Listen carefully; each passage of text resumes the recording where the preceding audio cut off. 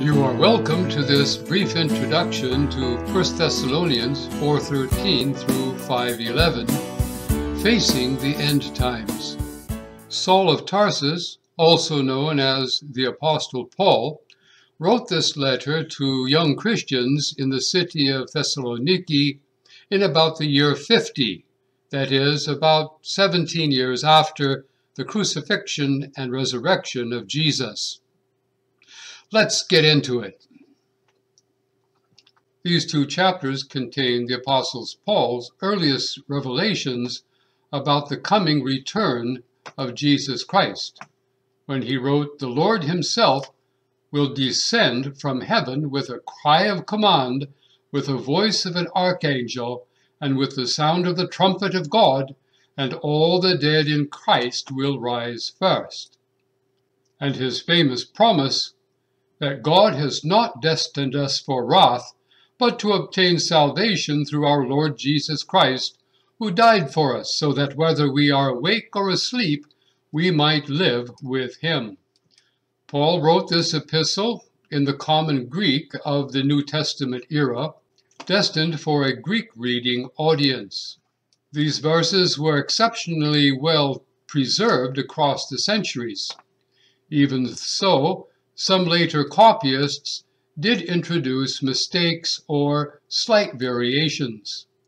For example, in chapter 4, verse 15, one manuscript replaces the word Lord with Jesus. In 5:4, two manuscripts use the plural form thieves instead of the singular thief. And in 5:10, two manuscripts employ the preposition peri instead of hyper.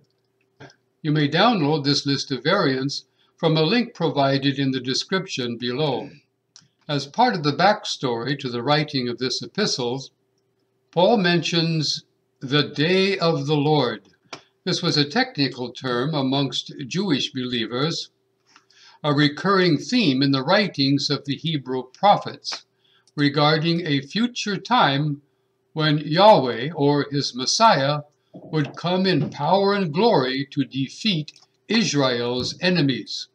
This theme occurs in the 8th century writings of Amos, 7th century writings of Isaiah and Zephaniah, 6th century Zechariah, and the 5th century writings of the prophet Joel. Jesus' apostles, including Paul, made the day of the Lord part of the New Testament teaching for Christians, as evidenced in the books of Acts, 1 Corinthians, 1 Thessalonians, 2 Thessalonians, and 2 Peter. Paul employs ordinary Greek terminology, sometimes with a special application to Christian truth. He speaks of those who sleep or are asleep, a euphemism for physical death. He said that when Jesus would arrive, we would all be caught up, that is, snatched, seized, taken suddenly or vehemently from earth to himself in the sky.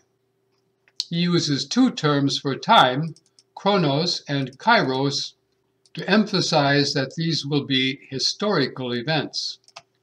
He calls events to come upon the earth labor pains.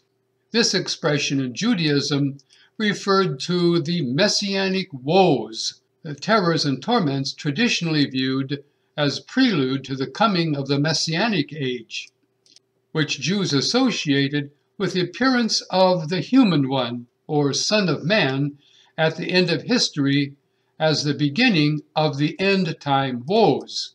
Jesus employed this term in Matthew 24 and in Mark 13 for the end times. In chapter 5, Paul again speaks of those who sleep, but using a different Greek term. And we are to be saved from the coming wrath, when God will show his strong displeasure and indignation directed at wrongdoing, with a focus on retribution, especially of God's future judgment, specifically qualified as punitive. A couple of points of grammar. Now, every language employs metaphor, a figure of speech whereby one word is used in place of another that resembles it in some way. Thus, this passage speaks of sleep in two ways that do not mean resting at night. In chapter 4, to be asleep means to have died before the Lord's return, whereas in chapter 5, sleep means to be indolent or indifferent, inattentive regarding the Lord's coming return. In verse 5:8, the King James Bible exhorts believers to be sober, putting on the breastplate of faith and love, whereas the more modern English Standard Version reads, be sober, having put on the breastplate of faith and love. Putting on is a Greek participle. In this verse, it occurs in what the Greeks called the aorist tense, which has no counterpart in English, often indicating that its action precedes the action of a main verb, in this case, the verb to be sober. The time of a verb in the aorist tense can only be inferred from its context. The outline of this passage is not particularly complex. After commending the Thessalonians for their Christian behavior and reviewing his ministry with them, Paul begins exhorting them in 4:1, therefore we ask and urge you. In 4:12 and 5:1, Paul provides emotional support to his appeals by describing for them Jesus' teaching about the end times, when God will raise them from death to dwell with him forever. Nearly every sentence in Greek literature begins with some kind of a conjunction, and this passage is no exception. In 4:13, the passage begins with the conjunction and, relating it to material earlier in the epistle. He appeals for them to grieve the loss of loved ones with hope for their resurrection, providing two reasons. Reason one, the old gospel truth of Jesus dying and rising, and second reason, newly revealed truth about the times of Jesus' coming, with a concluding inference, therefore encourage one another. But he continues with another and, appealing to them to recall end times truth that they had learned earlier. For two reasons again. One, believers remain attentive to the Lord's return. And secondly, Jesus has promised salvation instead of wrath for those who are waiting for him. And again, concluding, wherefore, encourage and edify one another. If you preach or teach this passage, or lead discussion groups on the passage, we recommend that you be ready to pose a number of queries about the text and then allow learners to discuss together how the text replies to your queries. So, for example, in verses 13 and 14, we ask, how do faith and hope work together? You should know the answers in advance so you can affirm those who answer correctly. And how can God bring with Jesus those who are still in the ground? You will find the reply to this in verse 17. Verses 15 and 17 beg the question, the dead and the living will neither be raptured nor rise until after what events happen first? Let them reply from the text, not from books by popular prophecy preachers. And then what will happen? Well, again, let them reply from the text. After having somebody read verse 18, you might ask them to discuss, what is the emotional impact of these words on Christian believers? Whose ministry responsibility is it to explain these words to Christians? And why have Christians historically been so willing to risk their lives to defend others? Continuing into chapter 5, after verses 1 and 2, discuss together what is the day of the Lord, and who was it that taught that that day would come as a thief in the night, and what does that phrase mean?